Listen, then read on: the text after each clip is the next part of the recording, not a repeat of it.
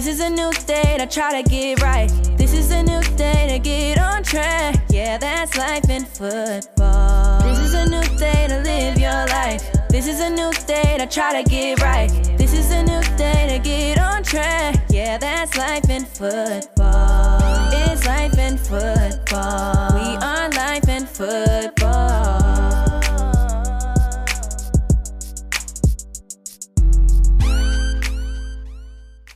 Welcome to the Life in Football podcast, baby. I'm your host, Mike Fee. And this your coach, Colin Moore. You know we loving life and enjoying football. Top-notch players all around the world. Top-notch players all around the world. Today, we got the X-Man on. That's right, I said it, the X-Man. And I don't care what nobody's talking about around this country. Xavier Smith, hands down, one of the best I done seen in the country. I'm talking about, he a FAMU Receiver, right? But I put any amount of money, he can go to Clemson, Ohio State, wherever, he gonna start and do his thing. That's if y'all ain't hating on him. But I'm gonna tell y'all the truth. He had a play he did at the Florida Classic. I hate they called it back. He was running, I don't know what they called it, but he running across the, I probably shouldn't even say it because they're gonna be looking for it, but he running, you know how they do the little motion, and McKay just, boom, just tossed it to him. Bro, the man was looking like a speed bullet. I remember I called C-Mo, and I said, C-Mo, bro, you ought to seen this play. He said, I seen it. He was talking about the other play. He didn't even know it because he had already scored. He didn't know what I was talking about. Man, the man looked like a speed train just running past everybody. And I like how he had dove in the touchdown. They called it back, the end zone. But I'm telling y'all, man, this one of the best athletes in the country. I don't care what y'all saying. Me and Simo, my co-host, we were debating after the season, like, is he coming? Well, y'all know we watching everybody, you know, B1, HBC, everybody, we watching everything. So we were debating, like, man, is he gonna come back? Because they had him on the HBCU legacy roster. We like, no. So I ain't gonna lie, I said, I think he probably should come back. Simo said, yeah, man, he probably should. Before we know it, we find out he was coming back. But I'm telling y'all, man, if y'all ain't been to a FAMU game and seen that Xavier Smith, you better get there. Cause you ain't changing your number yet. You still 19. Nah, I'm gonna rock out with 19 until I leave. Number 19. I'm telling y'all, man, when y'all get a chance, I don't care if you a Florida State fan, come check him out, man. The whole team over there balling. But he one of the top-notch ballers over there. But without further ado, I'm going to go ahead and let Simo bring him on. How you doing, man? I'm doing good. I appreciate y'all for having me on the show. We got Xavier in the building, man. So listen, you don't know about it, but I know you know who it is because they probably go through the history of FAM. So the first time I really seen a wide receiver from FAM, it was, if I'm saying his name right, Jaquez Nunnally. Jaquez Nunnally? Yeah, okay. Yeah. So that boy out there catching so many passes, I'm like, who in the world this person he is? was bad too, yeah. And I'm like, dang, because I you know, you looking at the Florida State, Florida, Miami, but he catching so many passes, you gotta figure out who he is. Yeah. So I watched him at this All-Star game. It was, you know, way back then, but I watched him in the All-Star game. And now to have another big-time wide receiver on, and we watch you, but I get to actually talk to you. I never got to talk to him, but we eventually will. Right. But I'm glad we get to talk to you because, man, you be out there breaking them boys off. I'm talking about you break them off so nice. One time you broke them off on a I was going to save it and put it out, but you broke them off so nice. I said, nope, if I put it out there, the other teams might watch it because they're going to see you showing it. Right. And they're going to say, okay, when he get up here and do this route, get him. So I ain't put it. I called Mike. I said, Mike, go look at it. Boy, they said you walked on. I don't know how you walked on. Because like Mike said, you could start anywhere in the country. And I know for a fact, I know you can't really just put it on there and say it like that, but man, you going to be in that league, and you going to be giving them that work. And I ain't saying that because you in my face. I'm saying it because I see what you be doing. And it seemed like a bunch of games in 2019, I believe. You was breaking them boys off and scoring game-winning TDs, man. Yes, sir. So just break me down to how you ended up being a walk-on, because you too nice. So Right. tell me how that even come about. So just coming out of high school, I didn't have no offers. I guess maybe I was undersized. Maybe a lot of coaches just didn't feel like I had the talent to perform at those schools on that level. So nobody really offered me. I ended up taking a year off. I ended up getting a job. But my mom, she just was so persistent. She just was so insistent on me going to college, and she kept talking to people at FAMU, just trying to find a way to get me in school. And eventually that opportunity came. So when that opportunity presented itself, I had no choice but to just take it. Because at the end of the day, I did want to play football. Even when I kind of strayed away and just probably gave up on myself, probably just didn't even want to play again, that opportunity presented itself, and I wanted to take full advantage of it. So my brother was here, and I told him, just talk to the coach for me, and I want to walk on, and he did that for me. So that's when my opportunity came. I eventually got my shot, and I just made the most of it. So your brother played ball Right. at FAM. Okay, right. so because I was about to ask you, what made your mom pick FAM, but it's because your brother was already here. And my mom graduated from FAM as well. Okay, so it's in your bloodline. Right. And like that's why I wear the number 19. My brother wore it before me, and I just wanted to keep that tradition going on. Now, you from Polk County, which is my county. Right.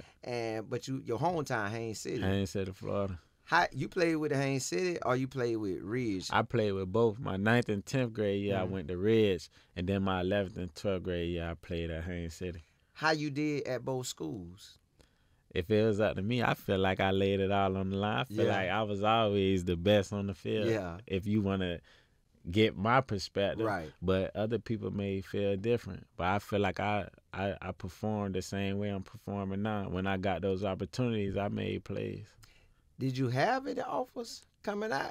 So, or was it the grades? Like maybe... It really wasn't my grades. I think the most part was my test scores.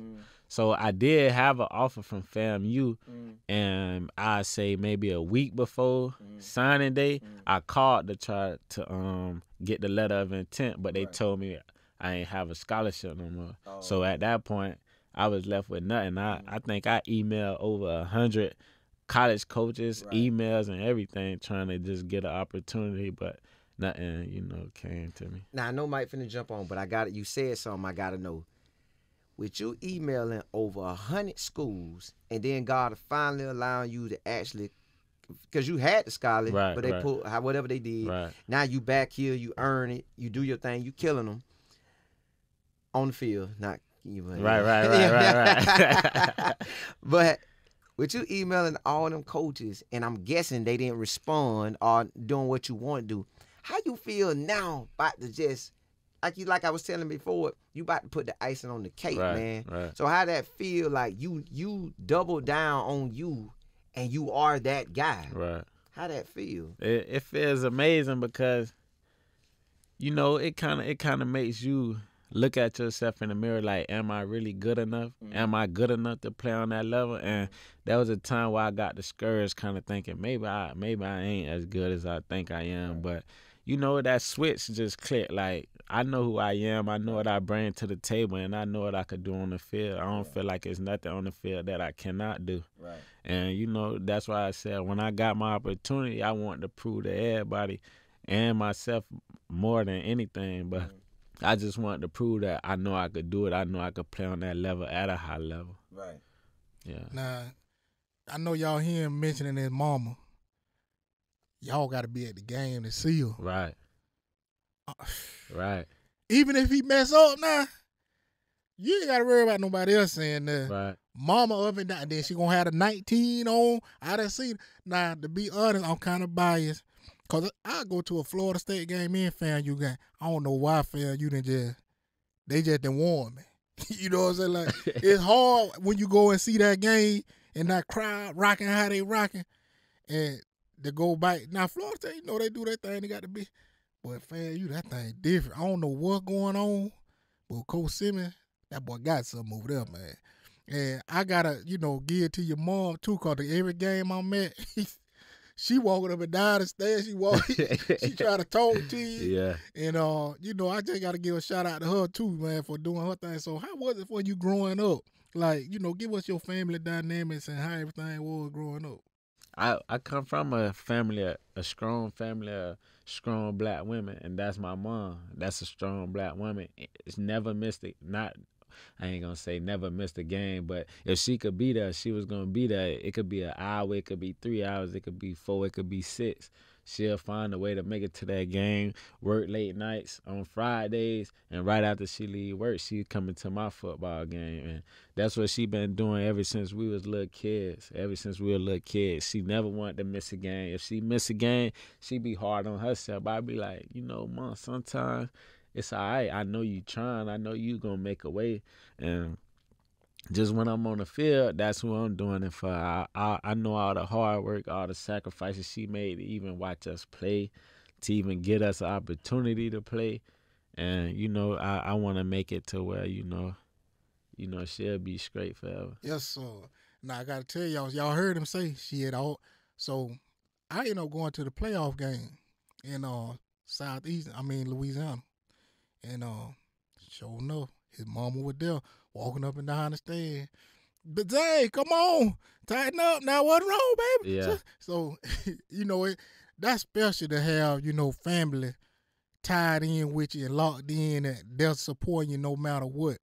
And I just got to know how it is for you.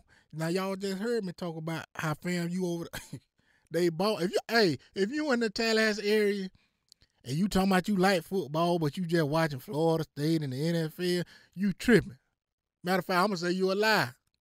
Because you need to be over to FAMU and checking out these games. Because I'm telling you, you ain't going to want to go to nothing else now. I don't know what Coach Simmons, how they put that together with the DJ up in the stands and the whole, they got their own dance, y'all. The whole crowd be rocking. I ain't seen it. Now, I'm a little biased too, because I went to Alabama State. So I don't like they doing it like that. It's so good, man. And when they played my school this past season, I'm in the stand, got my stuff on. I almost went to the bathroom and took everything off, man, because they were whooping us so bad, man. And the crowd just rocking. And you can tell, fam, you kind of eased up a little bit. And I felt so disrespected. Like, we can't get one touchdown? Now, Alabama State, I ain't no disrespect. It's still love, baby. But I got to give love to the Rattlers right now. How is it for you playing in this environment, what Coach Simmons got going on? And like how is it, man, like with y'all? It's special because for me, it's like I grew up kind of watching FAMU, going to the Classic. That was something I wanted to be a part of. And now that I'm here, it's a blessing, man, because I say this all the time, but there's no fans like FAMU fans. And you can see it every game. They there. They crunk. You see the dancing. We got a DJ up there. Man, it's a different atmosphere, and that's just a testament to what Coach Simmons and the rest of the coaches brought. They created that culture for us to win. And once you winning, you see the love that you get around you. So, man, it's always I always make sure I thank Coach Simmons. I thank my coach, Coach JB, and I thank the rest of the coaches, because without them, we probably wouldn't be in this predicament. We probably wouldn't get the atmosphere and the culture that we starting to get around FAMU. So it's really a testament to what they brought to the table. Now, I got to go back to what you said. You said you took a year off. I actually took a year off before I went to school. So instead of going the correct year, I pushed it back as well. Right, but right. thank God I did, because that's how I ended up meeting him. Right. So with you pushing it back, everything going the way it need to go, Right. just because of that. But what job were you working when you took that year off? I was working at Amazon. You did? You was? Yeah, I was Was it working at- hard? It wasn't hard because I try to finesse my ways. So I don't like working on nobody's job. So I was kind of finessing. I worked with a couple of people who, from where I'm from. And, I went to school with them. So they taught me some of the ropes to where I could do certain stuff and what I couldn't do. But most of the time I'd be wrapping packages or stacking boxes or scanning the packages. So that's what I was doing while I was working at Amazon. Now, you just made me think of something about saying your hometown Yeah. and everybody. Did you watch when they had DJ Law on that episode and they brought the Haines City and it seemed like he turned the whip and they had that music bamming? Yeah. Boy, if they do one of them episodes like that with you, yeah. Oh, that thing gonna be fine. That thing gonna be fine. I always say I got a plan. Yeah. I got a plan. I ain't gonna really say too much, but I got a plan for when my time come. I'm gonna definitely go back. Yeah, definitely go back and show my city something. Allow us for sure to be the camera people for you. Sir. Allow us to document that thing for you, boy. Yes, sir. You got something, man. Yeah. Nah. See, he said. See, Simo said when he get it time. Get what? He already had it time too. Now, if y'all ain't see on that ESPN documentary, they had him on there like his own episode one time. They had him in on the treadmill and all kind of other stuff. And I remember just looking like, oh boy, fam doing it right now. Yeah. And the camera work was so good and clean, and just watching him, because he been doing his thing for a minute now, and just watching him do his thing, in FAMU together, it's almost a winning combination, automatic. Just the overall aspect of FAMU is like, see, I grew up around here. Now, I know y'all heard me say I went to Alabama State. Now, I would have loved to play at FAM, but growing up, it was like a major event to go to the game. That's how it is now. It done got back to that. Like, well, everybody, you got to go to the FAMU game. So back then, the head coach was named Billy Joe. And they had the receiver, they used to call him the RAC Boy. Now, y'all heard Simo talking about him earlier, but he just was talking about Nunley. They used to have number 4, Keenan Lamb, number 88, Mitch. When I say they had some of the receivers out there balling, you used to go to the game, it was like fireworks just watching the game. And that's what they doing right now. Matter of fact, Coach Simmons, I like one time he had a post, the RAC Boy 2.0, and he right. That's what they are, the RAC Boy. Because a lot of the older folk, the FAMU, back in the day, people, and I ain't even that old, but, I remember that because they used to call them the RAC Boys, and now he's, with them being the RAC Boy 2.0, they really do. You got number 85, number 10, 19. Now they got number 13. Let me tell y'all something. This a squad here. Matter of fact, what's the other boy? Number 84, 83. I done seen so many receivers and so many ballers that it's like FAMU level is just top notch, man. Just the running backs, offensive line, quarterback, defensive line, linebacker. Let me tell you something. If I'm a recruit coming out now, ain't no way I'm going to overlook them Rattlers. And just with you, going through, with this FAMU right now, like, I want to know how it is when you talking to other people out there, like other teammates you done probably played with, or they at other schools, though. Right. Like, how they see what y'all got going on? If we been honest, most of them want to come now. Oh, okay. Most of them want to come to FAMU. But that's just how I go back to say that's just what we created. That's the dynamic we created. That's the culture we created where now everybody's starting to see the vision that, some people had a long time ago, like how you say back with the other RAC Boys. They set the standard, and now we just picking back up on the standard that they left off on. The national championship teams, those guys are the ones who set the standard. Those are the guys who created this culture. Those are the guys who made FAMU what FAMU is today. And now, we got away from that, but now we just trying to pick back up and, get FAMU back to where it's been since it's been started, back to Billy Joe, back to, those guys, Earl Holmes and all those guys. And we just trying to, create that same dynamic that they had long ago. So now it's people starting to see what we creating, and that's all it is. Well, man, I'm finna wrap this up. I got to say something, too. What I like about he know the history. I hear the names he dropping. Now, some of y'all might not know. These big boys, though. They legendary. Some of these boys play in the league. Earl Holmes, he played in the league for a long time. Legendary FAMU Rattler. And I'm telling you, man, what they got going on over there right now, Coach Simmons and them Rattlers, you better jump on. You better jump on right now. Hey, sir, I almost want to become a Booster Club member, but I can't go. I played at Alabama State. My boy gonna talk about me too bad. But, man, I just got to say I appreciate you for coming on.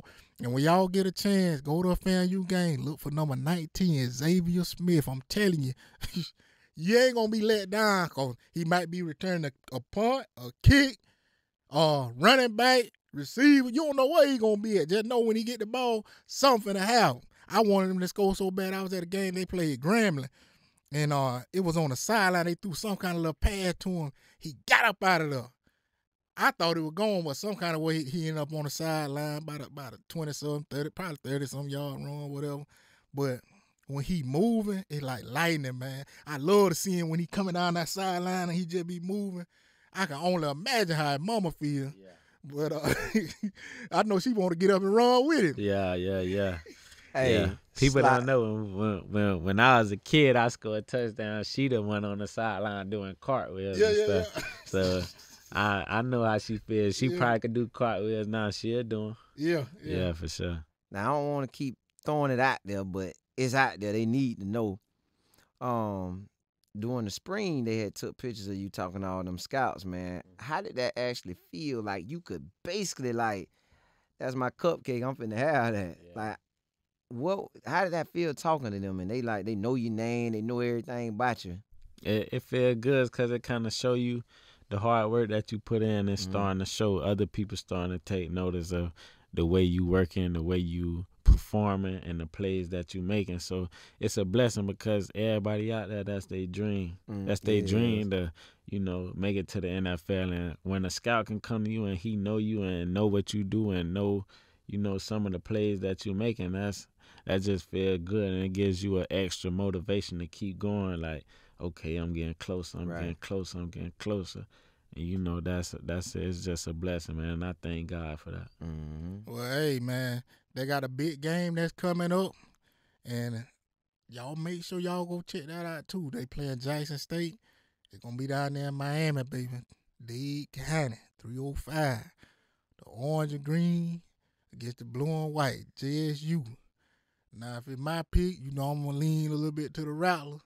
But it's going to be one of the best ball games in the whole nation that weekend. So I'm going to just leave y'all how I always leave y'all. Keep your head up and not down, or else you'll fall to the ground. It's the Life of Football podcast. Catch you next time.